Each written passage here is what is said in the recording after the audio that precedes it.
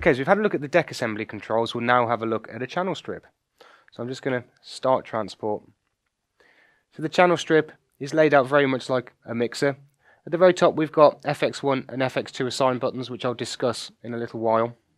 We have a level control, 3-band EQ, channel metering, crossfade assign, Q, and then channel fader. So the first thing we're going to do is, because we've got the channel meters, I'm just going to bring up my level to around 0 dB. So I know that I've got my audio coming through. And then I'll just bring my fader up. So obviously the crossfade assign is XY. There will be a crossfader assign curve within the software.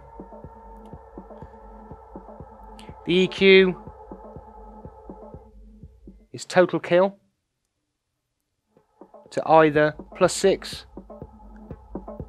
or +12. Again, you can set that up in the setup screen if you refer to the user guide. The Q button obviously cues a channel. We have a quick look at our queuing section. Basically we have a headphone control and we have a split queue. So when we're in split queue mode, we basically get the cued signal in the left earpiece whilst we get the main mix signal in the right. And the channel fader, as you would expect. Another feature we've got with the Xone DX is that we can take external inputs and run them through the decks. As a demonstration, I'll do this on the channel that's currently playing.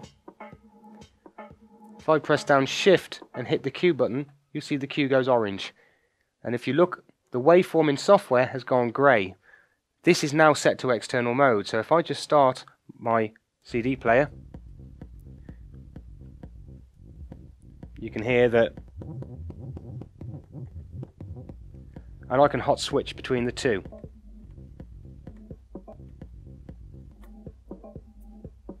Now we can do this for all channels. On channel 1 we can have line only.